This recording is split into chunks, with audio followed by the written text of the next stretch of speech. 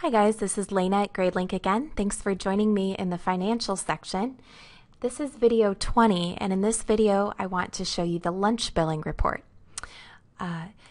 In order to run the lunch billing report, you want to be in your financial section. You want to have the reports tab selected along the top of the page, and then I would just choose my lunch billing as the report to run.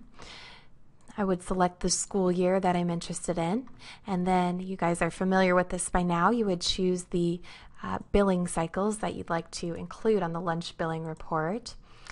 I, of course, could choose a custom date range if I want a specific date. Then I would select which students I want to run this report for, and there's the all students, student filter, or family filter. Now, typically speaking, for the lunch billing report, you would want to run it for all students. The reason for that is if you're just trying to generate a receipt for a family as to how many lunches they've purchased, you might want to just give them a receipt. Or if you're trying to present them with a bill of how much money they owe for lunches, you would want to generate a statement for the family in that case. But the lunch billing report is helpful for giving you a total as to how many lunches have been ordered over a period of time. You could do it for a particular student if you wanted, or you could do it school-wide. Then you would just click the Run Refresh Report button in gray, and immediately I see the report pull up here.